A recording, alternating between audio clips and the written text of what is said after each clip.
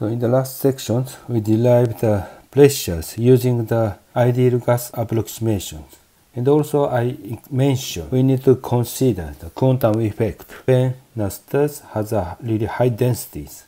As a quantum effect, I explained uncertainty principles proposed by the Heisenberg. We cannot determine the position and the momentums both precisely. So we have explained delta x times delta p have to be the larger than the h bar. Cube of these numbers, it becomes delta v. So delta v times the delta p cube have to be the larger than the h cube. This is the uncertainty principle. So if we compress the materials, really the high density state of the gas we consider. So this means delta V is decreasing, volume is decreasing. So to satisfy the uncertainty principles, so to satisfy these equations, so delta V is going to decrease. Then delta P have to move up. The particles start to move faster and faster. New velocity of the particles produce the pressures. We call such a pressure is a degeneracy pressures. So when we consider the materials in the really high densities, we have to consider the quantum effect. By considering the quantum effect, we derive the new type of the pressures, degeneracy pressures. To understand the degeneracy pressures, Pauli's exclusion principle is also very useful to understand the degeneracy pressures. Pauli's exclusion principle said no two electrons can occupy the same quantum state, including spins. So in these situations, these two electrons have the same energy state, and also the spin state is the same. Then this is not allowed. If we want to try to put the three electrons in this situation, one of the electrons have to transit into the higher energy state. So electron is forced into the higher energy state. So even in the zero temperatures, energy state of the electron cannot come to the lowest energy state. Electrons have to move up to the higher energy state. This is result from the Pauli's exclusion principles. By considering the Pauli exclusion principles, we would like to find out the largest momentums of our electrons. So we'd like to consider distribution functions. In the case of the complete degeneracies, uncertainty principle is expressed delta V and delta P cube is equal to the H cube. Is the isotropic situation, delta P cube is equal to 4 pi p squared delta p. If you consider the px, p sub x, p sub y, p sub z, this corresponds to this is p. You can consider the spheres. Area of the sphere is expressed 4 pi p squares. And the width of the shell is a dp. So volume of this shell can be expressed 4 pi p square times the delta p, dp. This is the volume. It corresponds to the delta p cube. So this is equal to the h cube. So distribution functions. So if you multiply the np, dp, dv could have a two electrons because electron can have a spin up, down spins at the same time. So from this equation, we could find that the distribution function of the momentums is expressed np dp equal 2 over dv.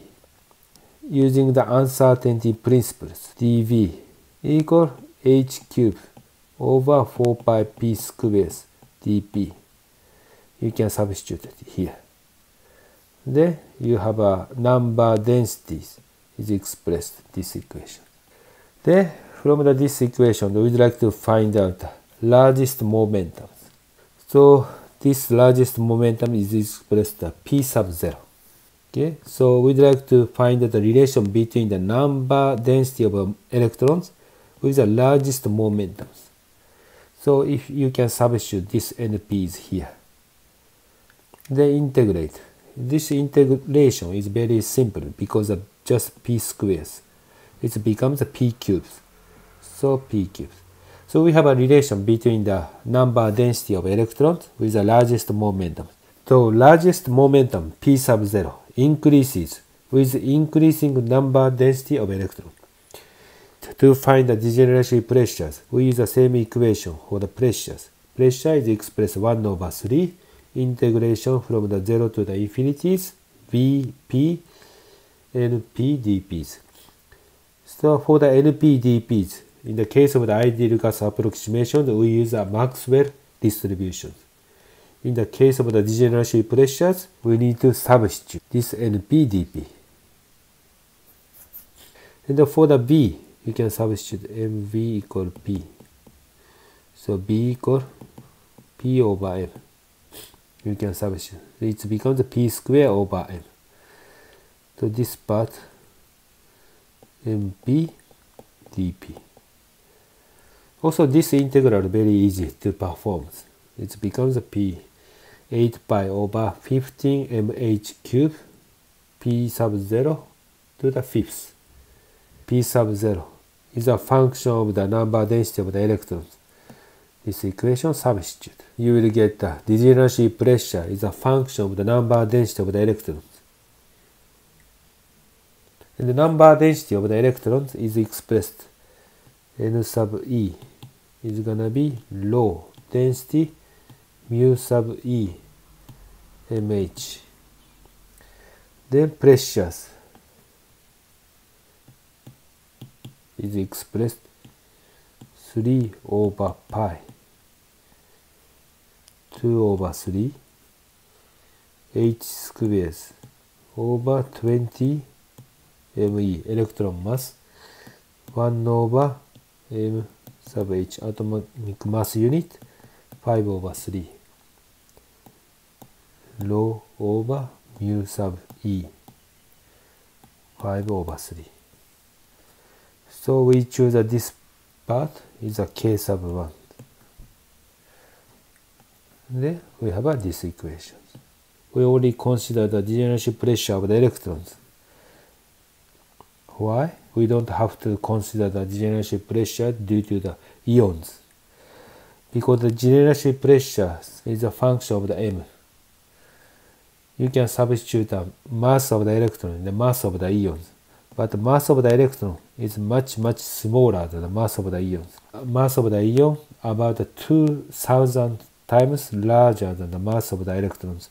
So we don't have to take into account the contribution from the degeneracy pressure due to ions. When we say the degeneracy pressures, always we talk about degeneracy pressure of the electrons. So we add the E here. Then relativistic degeneracy pressures. If the electron density increases further and further, the P sub 0 becomes larger, the momentum becomes larger and larger. Then if you take a ratio, the P sub 0 over m sub e, so P sub 0 is equal to the momentum. In the case of the classical momentum is a mv, so B is expressed P sub 0 over m. But this is not correct form. When we consider special relativities, momentum is expressed mv over square root 1 minus b over c squares. But in this sections, we'd like to make a more simple calculation. So when the P sub 0 over m sub e approaches the speed of light, then we have to take into account the relativistic effect. So relativistic degeneracy pressures we'd like to consider. When we calculate the degeneracy pressures, so this B, in the realities, you have to substitute this equation.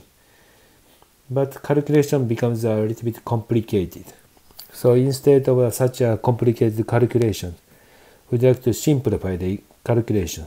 Just substitute B equals C into this equation. Then we could easily perform the integrals.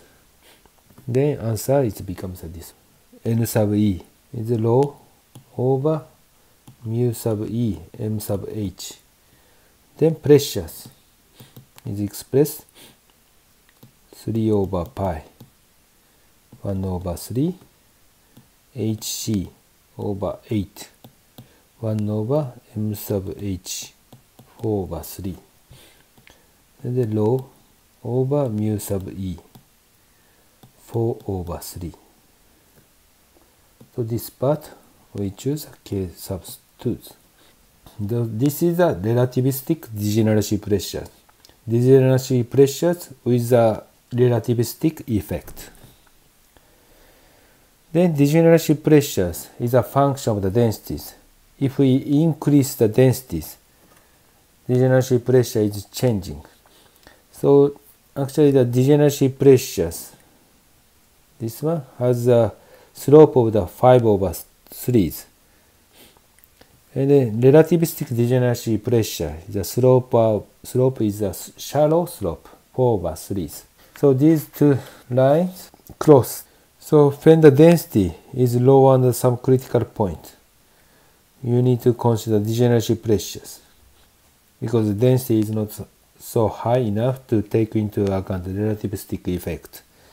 But once the density becomes higher and cross some critical densities, you have to switch from the regular degeneracy pressure to the relativistic degeneracy pressures, because the speed of the electron is approaching the speed of light.